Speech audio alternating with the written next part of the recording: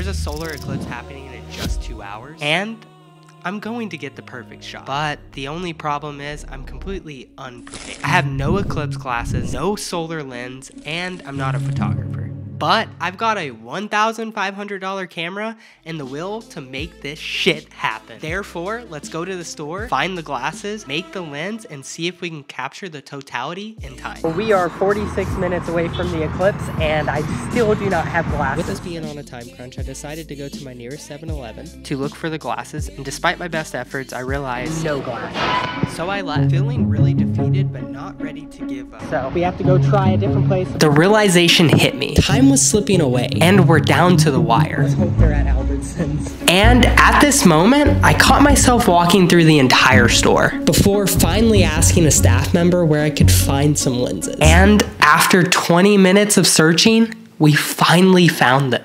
Let's get home, let's make the solar lens, and let's wait for totality. So right now we're just trying to get the lens to work and hope we don't cut too much off because we do not have time. And in hindsight, there was probably a better way of doing this. But this way allowed me to enjoy the moment with my family just a little bit more. I currently have my camera recording, and we're trying to get the perfect shot of whenever it's that ring of fire. So my thought process is, if it is recording the whole time, I should be able to snag a still image from the video itself. So we're currently 5 minutes away from total totality. So safety first, gotta put on my glasses and enjoy the show.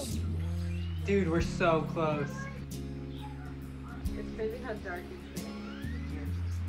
And just like that, the eclipse was over. We got the picture. But sometimes in life, things just don't go the way you plan. But that's okay. It's not always about getting that dream job, getting accepted into your favorite college, or in my case, getting that perfect picture. It's about enjoying the journey every chance that you get.